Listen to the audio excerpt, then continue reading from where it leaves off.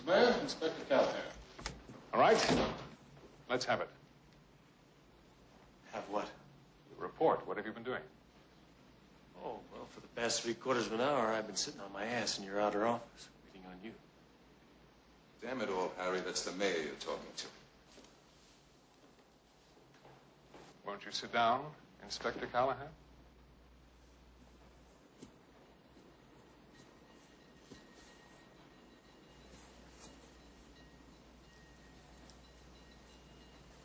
There's a madman loose. I've asked you what's being done. Fair enough? We've got a dozen men checking identification files, checking on all known extortionists, rooftop prowlers, rifle nuts, peepers. Mr. Mayor, we've arranged for rooftop surveillance and helicopter patrols, especially around the Catholic churches and schools and in the black area. Ballistics is checking on the slug. We're pretty sure it's a 30-06. 7 lands and grooves, right-hand twist. Sir, we're running a computer check on everybody in the files whose birthday falls between October 23rd and November the 21st. Why? Natives of Scorpio. Thank you, Inspector. Did any of you mention this note to anyone? How about you? Nobody? Your wife, sweetheart? Press? Nobody. All right. Give the message to the Chronicle. We'll agree to pay.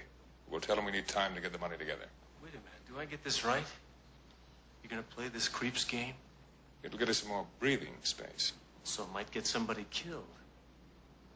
But you let me meet with the son of a bitch. None of that. You'd end up with a real bloodbath. I agree with the chief. We'll do it this way, all right? Thank you, Mr. Mayor. Come on, Callahan, let's go. Callahan! Sir?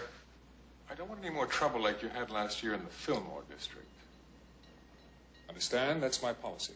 Yeah, well, when an adult male is chasing a female with intent to commit rape, I shoot the bastard. That's my policy. Intent? How did you establish that? Well, a naked man is chasing a woman through an alley with a butcher knife and a heart on. I figure he isn't out collecting for the Red Cross. I